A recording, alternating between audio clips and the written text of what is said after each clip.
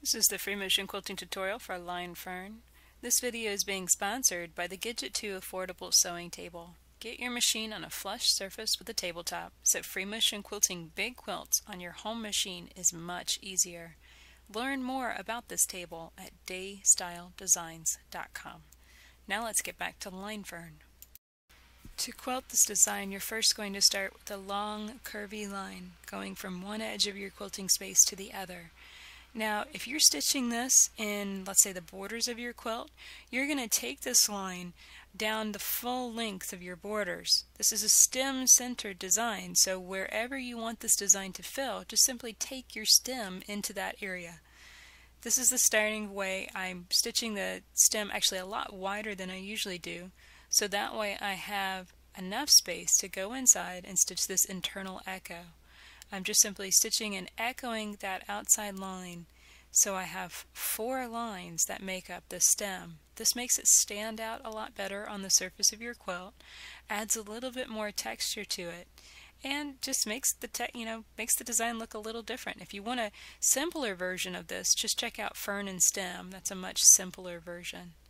So now I'm going to start working on the leaves, and it takes a little while just to get the hang of stitching the leaves wide enough in order to have the space for the 2 internal echoes within each one. So just try and stitch a nice wide leaf shape, just a wiggly leaf, then stitch inside and hit that point and echo back out. It's real tiny in this example, but it will get a little wider later in the video. You can really see it. What I really want to make a point of is hitting that point right there in the leaf. That's really important because it's adding that little bit of travel stitching, a little bit of extra thread texture to that area so it stands out just a little bit better. And this is going to make those tips of those leaves just a little darker than the rest of the design. And I love that. It just adds a little extra touch of texture to those areas. So definitely make a point of taking that internal echo. So just stitch inside and echo all the way up and make sure to hit that point. If you need to, that's a really good point to stop with your needle in the down position and think about where you're stitching next. Reposition your quilt. Switch the angle of your quilt so that it's in a better position for you to see what you're doing and make sure that what you're stitching feels comfortable to you.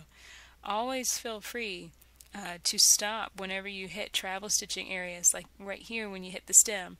That would be a really good place to just stop and think about what you're doing, so that way your stitches continue looking really good. Here you can see I've simply fast forwarded the video up to the opposite side of this line fern, and you can see how this is starting to take shape and how the texture looks. The tips of those wiggly wobbly leaves, and of course the edges of the stem, which are travel stitched on probably the most out of everything in the design, those are going to stand out the best because they're a little darker than the rest of the design, and it really will look wonderful on the surface of your quilt.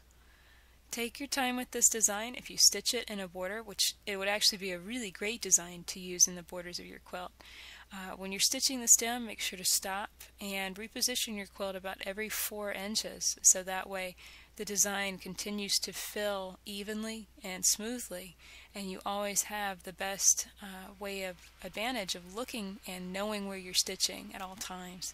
Same way for the leaves. If you're stitching more than 4 inches at a pass, make sure to stop and reposition as much as you need to in order to make it comfortable. So bearing all of that in mind, here's what it looks like whenever you finish Line Fern.